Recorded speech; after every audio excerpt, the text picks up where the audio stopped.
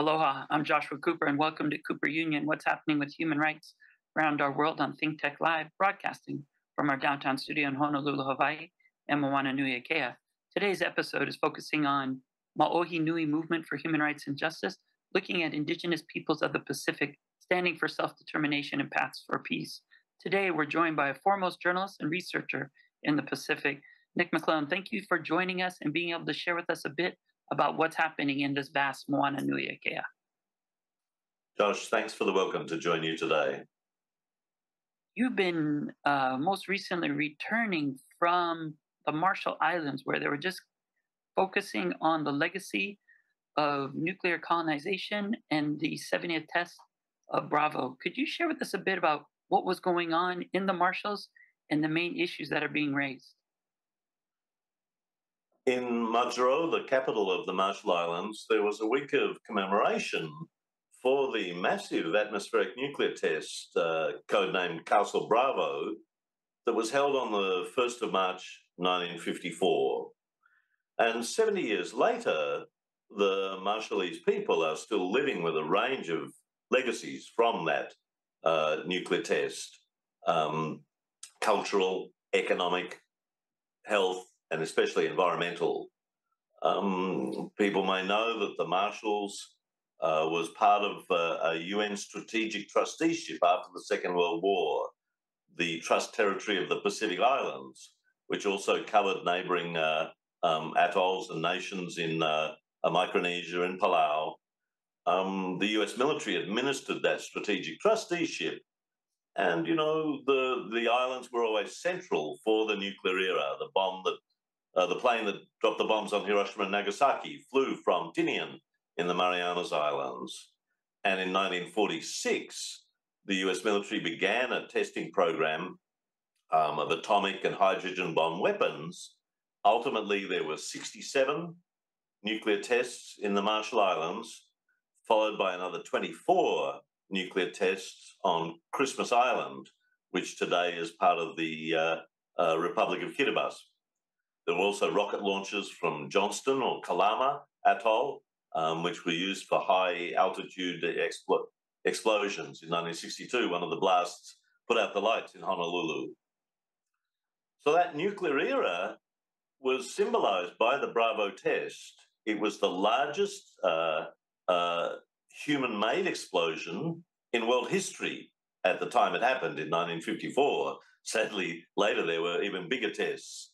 But this was 15 megatons of explosive yield. That's the equivalent of about 15 million tons of TNT explosive, 1,000 times more powerful than the bomb dropped on Hiroshima. And plumes of radioactive fallout spread across the Marshall Islands. At the time, the US authorities acknowledged that at least 4 atolls in the north of the country, Rongelap, Utrik, Alingalai, Enuetok, were affected. But documents released some 40 years later showed that virtually every atoll in the Marshall Islands had received varying levels of low-level radiation. Obviously, people are looking back to that time today because they face the consequences of that in many parts of life. And it is devastating, and it shows how it lingers today. And we know the UN, Office of High Commissioner for Human Rights, began doing work. That we know the Human Rights Council with Pacific Island countries starting to assume a larger role in that new body, have also brought up nuclear and human rights. Can you share with us some of the conversations that you maybe had and what was being discussed in the Marshall Islands 70 years later, but what is still, of course, on the minds and hearts and conscience of the people of Marshall Islands? The day on the anniversary on the 1st of March is referred to as Nuclear Victims Remembrance Day. On the day, there was a range of activities, a march through the capital Majuro, speeches by President Hilda Heine of the Marshall Islands, who's just been re-elected to the post, a number of activities. But I sometimes find the notion of nuclear victims is wrong, because right from the beginning of the nuclear age, Pacific Islanders, Marshall Islanders, were involved in protesting against the nuclear testing program.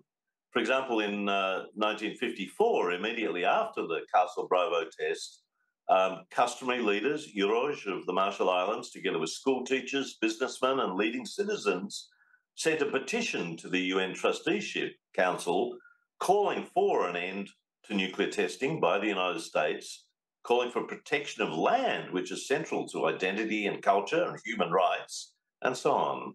So from 1954 to today, Marshall Islanders, like other Pacific peoples, have been actors against nuclear testing, not simply as victims.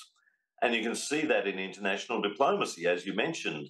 Marshall Islands joined the UN Human Rights Council in 2019.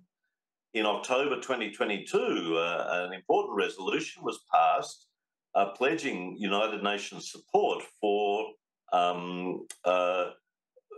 technical assistance and capacity building programs to achieve the realisation of human rights for Marshallese in relations to the nuclear legacy. And while I was in Majuro just in the first week of March, officers of the UN High Commission of Human Rights were in Majuro organising workshops, talking with local Marshallese politicians, officials from the government, community activists and representatives, looking at what are the barriers to the realisation of human rights that come from these nuclear legacies. And that covers everything from the right to a clean, safe environment, which has obviously been challenged by decades of radioactive pollution, the right to health, all sorts of rights are challenged by the legacies, even 70 years after testing. The testing finished in 1958, but the legacies linger to this day. It really does look at really Common Article 1 of the International Covenant on Civil and Political Rights and the International Covenant on Economic and Social Rights. It goes all the way to the right of self-determination. And of course, as you were pointing out, Marshall Islands is not the only place. Unfortunately, as we look at the Maohi Nui movement for human rights and justice, Tahiti is a very important space as well. Maybe you could share with us a bit about the Tavini government, what's going on there, but also the historical aspect of Mururoa and what all that was. Tahiti was also a positive agent for social change, to change the direction and challenge colonialism up front with a vision of peace and justice for all. Right through the last quarter of a century of the 20th century and continuing today, there's a movement for a nuclear-free and independent Pacific, a social network right across the Pacific Islands and for Indigenous peoples of the Pacific Rim, including Hawaii. Kanaky were centrally involved in this network. And as the name suggests, it wasn't just talking about nuclear-free, but about independence, about the questions of self-determination, of political status, and indeed a transition towards independence and sovereignty, reclaiming Indigenous sovereignty with new statehood. Tahiti, Maohi Nui, so-called French Polynesia, was colonised by France in the late 19th century. It's recognised by the United Nations General Assembly as what they dub a non-self-governing territory. So France is the administering power of French Polynesia, so-called. It's a colonial situation even today, well into the 21st century. That was officially recognised in 2013 when Maohi Nui was reinscribed on the United Nations list of non-self-governing territories. And that means the UN Special Committee on Decolonization, this international structure that looks at these questions of self-determination and statehood, has been monitoring the case over the last decade. You know, there's been a long protest. We don't have time today to go into the whole history of resistance to nuclear weapons in Maohi Nui, just as in Marshall Islands, in Australia, in Kiribati, across the world. But, in 1915, the great Tahitian nationalist Moananuiakea went around on a copra boat collecting signatures for the Stockholm Peace Appeal, which was a global peace appeal to end nuclear testing. Right through the 70s, there were both Indigenous Maori people and supporters like Benton Marie Torres Danielson, who campaigned to raise international awareness of testing. And that's grown over time, and you've had a number of groups within the country who continued to follow on with this issue. Once again, testing ended after 30 years, 193 atmospheric and underground tests at Mururoa and Whangatofa atolls. People still campaign on the legacies. You have a very active church movement, particularly the Protestant Maohi Church is very involved in this question. A number of community associations, such as Association 193, the number is the number of nuclear tests. There's an association of former test site workers. Throughout the 30 years of French testing, there were hundreds, thousands of Maohi workers who went down alongside the French military and worked as divers, as truck drivers, as labourers and customs officers, a whole range of positions. And today they have an association, Mururoa Itato, Mururoa and Us, which campaigns for compensation, for reparations, for recognition. And above all, the political party, Tawini Hui Ratiro no Te Ao Maui, which is the major pro-independence party founded originally by Oscar Temaru, a long-time independence supporter and campaigner. But what we've seen in recent times is the rise of a new generation of pro-independence activists who are now in government. No, and that reminds me of the time being there at the Abolition 2000 conference. And you saw the peaceful protests with the whafaru, with the fish. You saw the challenges in court. You saw also the massive march that we're able to go through the streets of Papeete. And it's exciting to see now Temaru being an elder statesman going to the UN, getting Tahiti at the UN General Assembly, working with C24 to put Tahiti back on the map, but also that next generation coming forward, really sharing, and tomorrow connecting with Kanaky, as we'll get into a little bit later. What are the current steps that the Tawini government is sharing, and what do you see as the most important initiatives taking place in the islands right now? One of the really interesting things has been that over time, key Tawini members, key supporters of independence, have taken up positions in legislatures across the country, regionally and internationally. In 2017, Moatai Brotherson won for the first time a seat in the French National Assembly. French Polynesia has 3 seats in the National Parliament in Paris as part of the French colonial empire. And it was unprecedented. The Tawini Party hadn't held a seat before. In a stunning and unprecedented victory a few years later, in June 2022, all 3 seats in the French National Assembly were won by Tawini members. And alongside Brotherson, who's in his early 50s, you had Steve Shreu, who's a former lecturer at the University of Hawaii, a linguist, a real cultural leader. He's in his mid-30s. And Timothée Lagayak, who's 21 years old, the youngest person ever elected to the French National Assembly. And so Oscar Temaru, who's now in his late 70s, has been campaigning for decades. You see in this political party a rise of a younger, new generation. And that was shown with the elections in April, May 2023, just last year, where Tawini won a majority in elections for the Assembly of French Polynesia, the local parliament. They now have a really strong representation in the parliament, and Moatai Brotherson left his seat in the French National Assembly, campaigned and won for the presidency. So here you have a new generation stepping up. Oscar Temaru retains his position as mayor of Far, but he's encouraged younger activists to step up and take their role. And you see a whole range of initiatives where Moatai Brotherson has travelled to the Pacific Islands Forum. Since 2016, both French Polynesia and New Caledonia have been full members of the regional political organisation that unites Australia, New Zealand and independent island nations. the two French territories are now full members. And so Brotherson's sitting alongside his international counterparts, talking about what's dubbed the Blue Pacific Agenda around oceans, around fisheries, around telecommunications, tourism and transport, all of the issues that bind people together. Most importantly, preserving the ocean environment. Brotherson's a strong campaigner against deep seabed mining.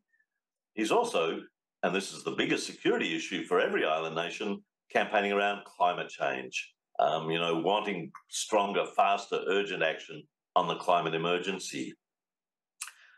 Having said that, they haven't forgotten the nuclear issues, the legacies. On the 28th of September last year, in 2023, the Assembly of French Polynesia passed a resolution endorsing the Treaty on the Prohibition of Nuclear Weapons. This is a nuclear ban treaty, calls for abolition of nuclear weapons, but it's quite unique amongst disarmament treaties in that it has provisions calling for assistance to nuclear survivors and environmental remediation of nuclear test sites. And that's vitally important given that there are enormous health impacts on the Maohi people from generations of nuclear testing, very high rates, for example, of thyroid cancer amongst women, amongst the highest rates of thyroid cancer in the world per capita, enormous environmental devastation of Mururoa and Whangatofa atolls, which are still polluted by plutonium, americium, cesium, and other radioactive isotopes that are hazardous to health. So, the new government is now positioned to do this. It's striking, France still controls foreign policy, defense, security issues as a colonial power, as the administering power of the country. But the decision by the Assembly to endorse the nuclear ban treaty, to call for assistance to nuclear survivors, to call for environmental remediation, is a shot across the bows to the government in Paris under President Emmanuel Macron. It's saying, we want to address nuclear legacies, once again, as with the Marshall Islands, in the context of our right to self-determination, our right to health, our right to a clean, safe environment. They've called on Paris to respect the treaty as a norm of international law. Now, Paris doesn't agree. The French government has actively resisted the Treaty on Prohibition of Nuclear Weapons. Nonetheless, the treaty's got 70 ratifications already around the world, 93 signatories. It's becoming a new norm of customary international law, and that's important for all the survivors of nuclear testing, not just in the Pacific, but across the world. And that really brings up the excitement of multilateralism, municipal multilateralism, and people organizing, as you said, from the mayor position to the assemblies to then challenge at every point what has happened, but more importantly, demanding a new direction rooted in dignity and diplomacy. And as you look at that in Tahiti, and as you did weave in the historical with the current climate justice of going for 1.5, you really do point out how the Pacific had been put on that altar to sacrifice in the name of security with nuclear, but then now in the stake of really globalization and economy, once again being asked to be sacrificed again. But it is the Pacific, as you shared, with a young leader in the 20s in a national parliament, but also at the COPs, at the climate summits under the UN Framework Convention on Climate Change and the Conference of Parties. It's the Pacific that led the way, the High Ambition Coalition that demanded 1.5, that demanded 350 parts per million as it's measured on Mauna Loa here, to make sure that today, with the Cyclone 5 categories hitting Vanuatu twice in 1 week, and all the other examples, of course, with Maui and the wildfires, that climate justice is the most important issue today to make sure that people have that right to a clean, healthy, safe environment, but a new way going forward. You also have been a big part of Kanaky, of New Caledonia, who's also been active as well. Could you share with us some highlights of what's going on now and historically, how they've also made sure that the voice of the Kanaky people is heard around the world? Kanaky is the local name for the islands of New Caledonia, Nouvelle-Calédonie, which is about 1,500 kilometres off the coast of Queensland in Australia. It's a Melanesian nation, unlike the Maohi Polynesian people of French Polynesia, once again colonised by France in the 19th century. It's had a history in some ways similar to Australia. It was a penal colony originally. Then there was free settlement, where France in the late 19th century brought families from France to settle the land. Of course, that wasn't empty land. It was land stolen from the indigenous Kanaky people, the Melanesian people of the islands. There were resistance from the beginning. In 1878, a revolt by Chief Atai. 1917, during the First World War, while Kanaky soldiers were off fighting in France, Chief Noel led another rebellion against French colonisation. Since the Second World War, there's been a rise of consciousness amongst the Kanaky people. A great leader, Jean-Marie Chibao, who was sadly assassinated in the 1980s, really was central in mobilising Kanaky cultural identity and pride through such as a festival in 1975, Melanesia 2000. He led the main political party, Union Caledonienne, to take up a position not just of greater autonomy from Paris, but in fact of independence. Once again, time's short, so I can't go through a much complex process, but there's a strong independence movement, a nationalist movement, drawing support from the majority of the indigenous Kanaky people, but also supporters from other ethnic communities, people from the long-term European settlers, people from Polynesia or Asia who come as mine workers for the nickel industry, the main industry in New Caledonia. And today there's a body called the FLNKS, the Kanaky Socialist National Liberation Front.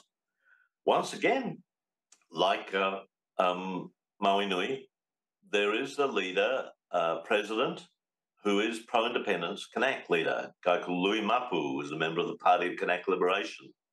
The Speaker of the Congress, the local parliament in Noumea, is Roquamiton, once again another Kanaky independence leader, long-time member of Union Caledonienne, the main pro-independence political party. And so this coalition of pro-independence forces, which has both parties, church members, community groups, women's organisations, is campaigning for the right to self-determination. There's been a difficult process. An agreement called the Noumea Accord was adopted more than nearly 30 years ago. In 1998, it set the framework for creating local political institutions and a transfer of powers from Paris to Noumea. But it culminated with 3 referendums on self-determination. The first 2, the Kanaks mobilised and got a significant vote, 43% in favour of independence for the first vote, 46 and a bit, nearly 47% in the second. And then France changed the rules, rushed through the third referendum in the middle of the COVID pandemic where people couldn't campaign. And only 3% of people voted yes. The Kanaky people basically boycotted. Non-participation was the watchword. And today there's talks, what happens next?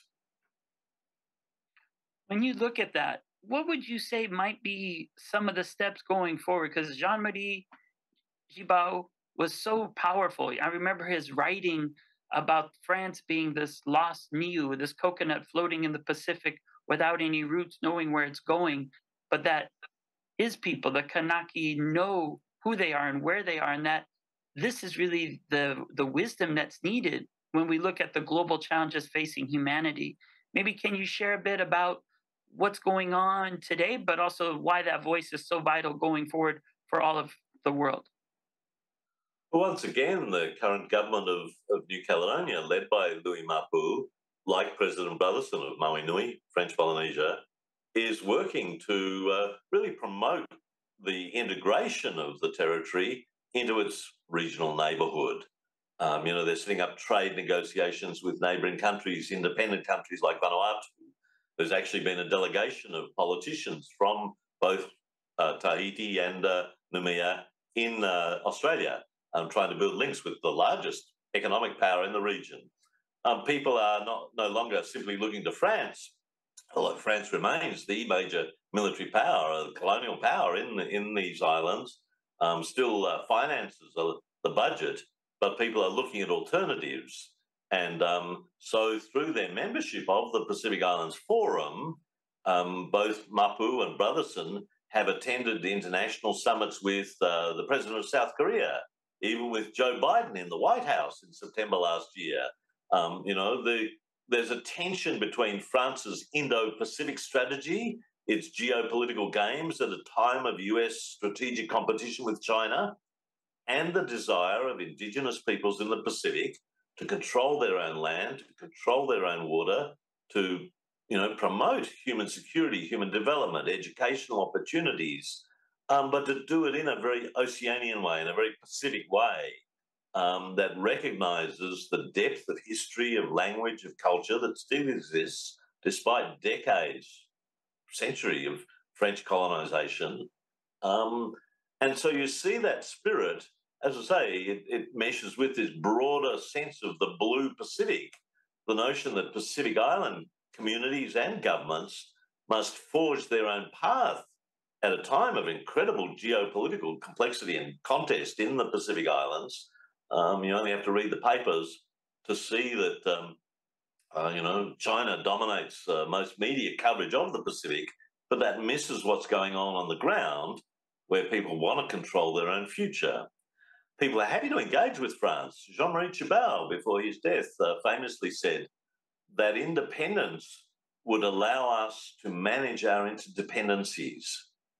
So the Kanaky people or the Maori people want to engage with their neighbours, want to engage with the world around them on the questions that the world faces: the climate emergency, the plague of violence against women in the home, the workplace, the community, the challenge of education that's appropriate to people's culture and identity, all those sorts of issues. They want to participate in those human rights initiatives around the world, and they see self-determination and political independence as a step towards being able to manage that transition towards a better future.